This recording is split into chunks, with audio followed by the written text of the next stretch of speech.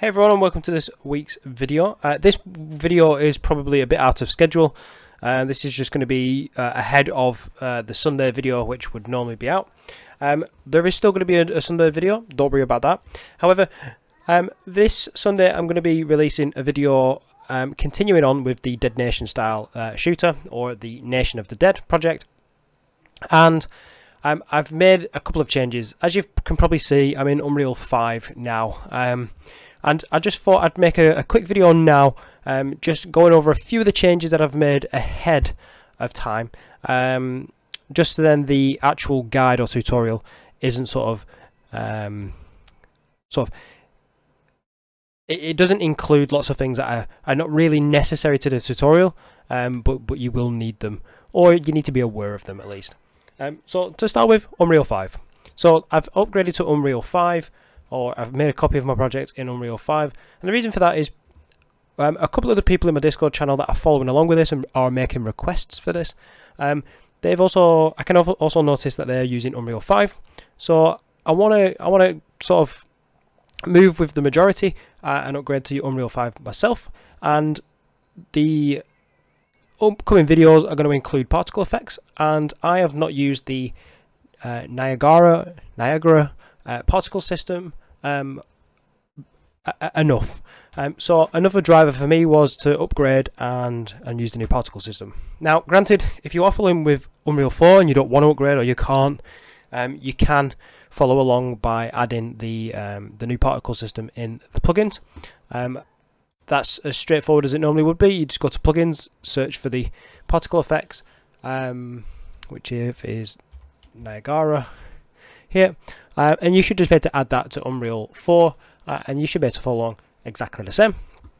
Like I said, there's the majority are following along with Unreal 5, and I want to go with that. And I don't make enough content in Unreal 5 anyway, but I'm not aware that I'm going to be doing anything which is specific to Unreal 5. If I do notice that, I'll probably make a disclaimer saying that this is only available in Unreal 5, but I don't think that's going to happen. Anyway, the other thing as well is while I've been testing out some new features, I've actually created a new character. Now, because in this project I've predominantly been using the third-person character, one of the blueprints that I made, which was the follow camera, there was actually a cast within the blueprint which would cast to the third-person character. And with me making a new character, which I've called particle character, there may be a hint there of what might be coming up, but with that, my cast didn't actually work. So this is the new version, but what previously was here would be this this get player character, and this would then cast to a third person character. And then as that would then get the actual location, and that'd be it. Now, what this does is it means that only a third person character could be used. So what I've done instead is I have done a get player character. We're going to get the class of that character. So regardless of whether it's the third person, the UE4 animation starter pack character, or anything else, it'll get the class. It'll then cast to that character class. And then as that character, it's going to get the actor class, which would then be either third person character, or in my case particle character, and then get the actor location of that as well.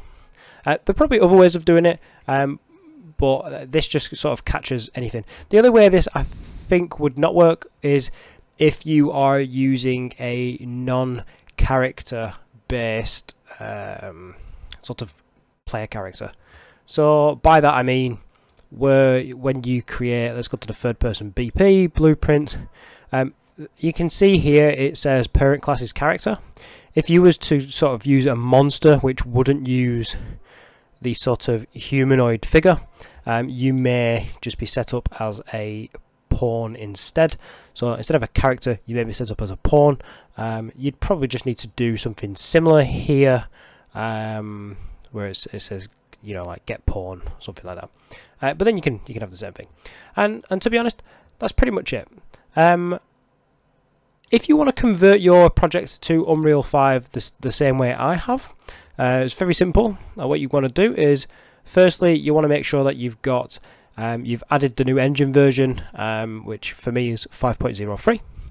Once you have, hit launch, and what you'll get is this Unreal project browser, which is just an updated version of the original that you'll get around it. It's very familiar, and what you'll do, you'll find your original project, which you can see here is for me 4.26.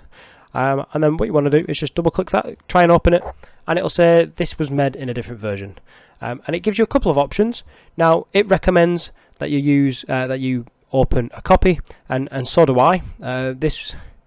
For the very reason that they describe here, we recommend you open a copy to avoid damaging the original.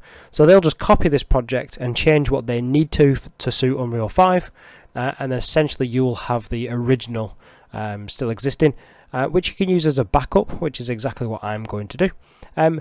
If for whatever reason that doesn't suit you, and again I do discourage this, you could convert it in place.